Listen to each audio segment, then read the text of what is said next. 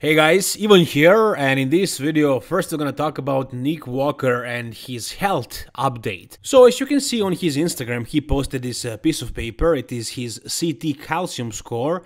Now obviously I'm not a freaking doctor, I don't know too much about this stuff, but I do know that aside from the blood work that you should do at least like once a year and the stuff like EKG, this is very important too. This is commonly a cause of a heart attack if your calcium score is bad. What this test does is it looks for calcium deposits in the coronary arteries that can narrow arteries and increase the risk of heart attack.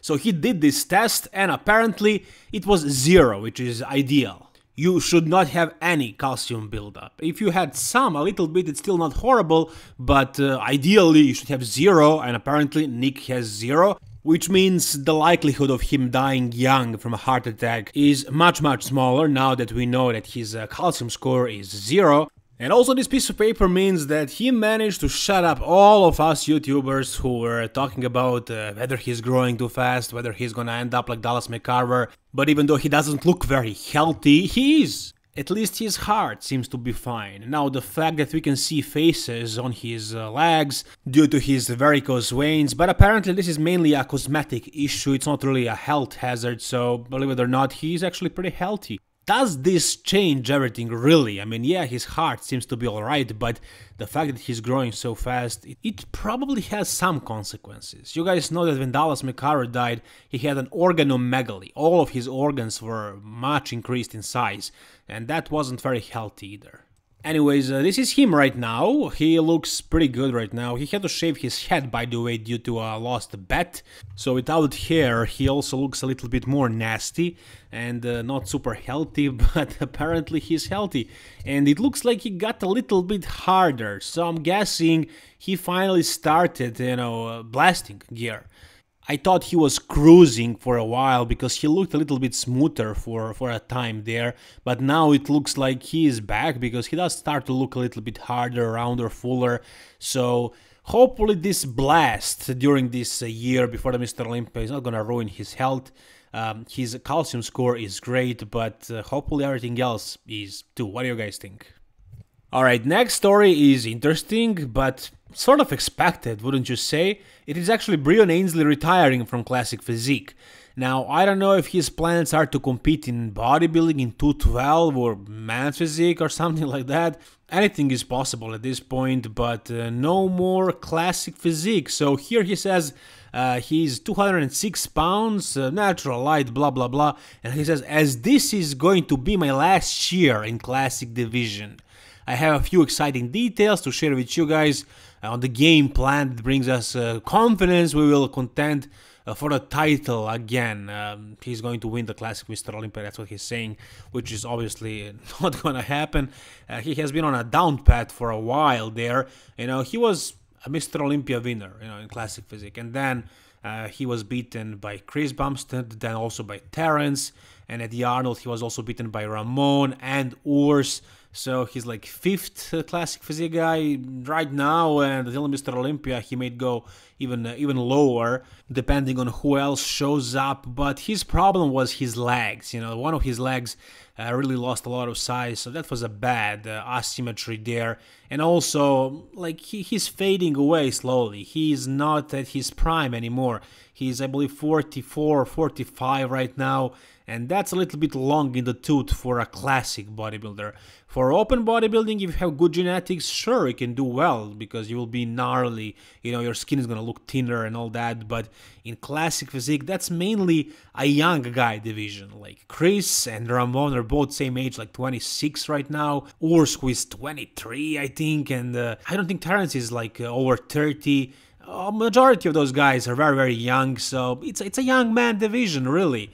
And Breon he's fading away year after year, and now he failed miserably. I mean, he was beaten by top 5 from the Mr. Olympia. He's 5th right now. I mean, from being the winner to going down to 5th, this probably means he should stop, So this is gonna be his last year. Hopefully he will bring his absolute best and maybe beat somebody. I don't really see him beating Urs. I don't see him beating Ramon or Terrence.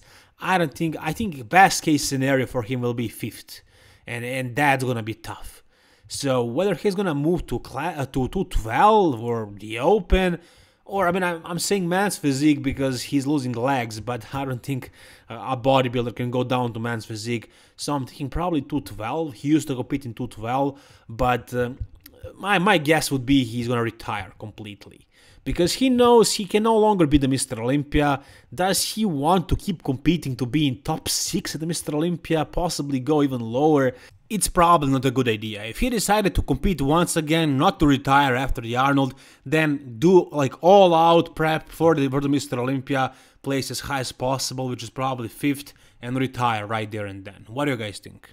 What do you think about this classic guy? So he says, what do you think, can I make the weight for classic?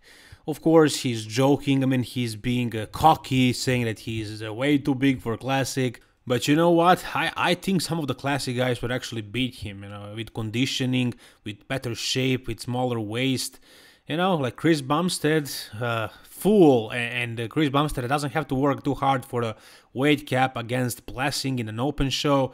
I don't know who'd win there. I'm not sure. So I'm thinking Blessing is being a little bit too cocky. Anyways, here he's doing a classic pose.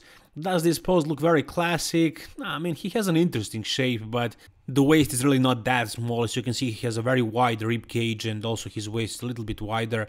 Interesting shape once again, but not really much of a flow. Now, his coach right now is George Farah. I don't know really what he was thinking with that. There are probably better coaches out there. He probably should have kept with Chad Nichols. I'm not saying George Farah is a bad coach, but lately, you know, he hasn't really had much success. He has been fighting an illness. So yeah, I mean, I'm happy that somebody hired George Farah. He's a really nice guy, but I just don't know how devoted can George Farah be. George Farah was a great coach back in the day. He was coaching Dexter Jackson, Kai Green, and many others, but right now he's not really at the top of the list of the coaches. And maybe this is his opportunity to actually prove to the world that he's still very good. So if Blessing finally does well, if he comes conditioned and big, which he never really did, like last year, he had a decent conditioning. He wasn't super crispy, but he lost a lot of size, you know. And this time around, like, he gained some. He's really big and full right now still, but can he really lose the weight and keep the fullness? There are certain instances when people think that they are bigger than they actually are, and when they lose the weight, they actually see how small they are. I don't think that's the case with Blessing, because he apparently doesn't have a lot of body fat. Now, like, his glutes could be much softer than everything else. That also happens. You have one stubborn body part, and as they say, you're only as lean as your fattest body part. And so you need to go all the way in. You need to lose the fat from every area, and if that means sacrificing a little bit of muscle, then so be it. You need to be conditioned. And maybe sometimes it's not really worth the sacrifice, but I don't think Blessing is holding more fat like in the glutes or something like that. I feel like his body fat is pretty evenly distributed, and I don't know, I think something is off with his approach. I heard that Chad Nichols is very aggressive in his approach. He does these really low carb periods, like low calories, and he carbs you up insanely, but sometimes it's too late, you get too flat. So maybe he didn't like his approach. Maybe George Farah has a little bit more conservative approach. I don't know how these guys started working together, what was the reason. I hope it will work. I hope we will see the best version of Blessing. What do you guys think? Is it going to happen with George Farah? Alright, we also have another guy who is prepping. We can say he's making a comeback. This is Sadik Hadzovic. He's from around here, actually, from the Balkans. I don't know, I mean, he competed like in men's physique. He was runner-up to Jeremy Buendia back in the day. Then he started with classic physique as soon as it got out. He was invited to the Mr. Olympia and he placed third, and he was like 7th, I believe, and he was gone. So can he do really well in classic? No, against these other guys who are absolute genetic freaks, no, but he wants to go back to the men's physique now. Now, last time he did a man's physique, he also failed miserably, so can he really be competitive over there now? I don't know about that either, because those guys right now at the top are real freaks. Like, they're much freakier than what Jeremy Buendia and Sadik used to look back in the day. So I don't see it. I don't know. Maybe he should just go for the classic and like not really expect to win pro shows. I don't know. I mean, I would love to see him in classic because he has an interesting physique, and of course it's more interesting to see a guy prep for classic physique because he's actually able to pose. And you know, for man's physique, I don't really think he has a chance. But in classic, maybe he can get the Mr. Olympia qualification somehow. And just competing at the Mr. Olympia and like cracking the top 10 somehow, which is very hard to accomplish, I think will be a bigger success than to be like, I don't know, 6th in men's physique at the Mr. Olympia, from being second, from almost winning it a couple of years ago. What do you guys though think about Sadik Hadzovic? How do you think he will do in men's physique against the other guys that are like dominating the top of the Mr. Olympia right now, those freaking freaks? And can he do well in classic physique? We haven't really heard or seen much from this guy for a while there, so what do you guys think? Please don't forget to like the video and to subscribe to this channel for more videos like this. All the best, guys. Thank you so much for watching, and bye bye.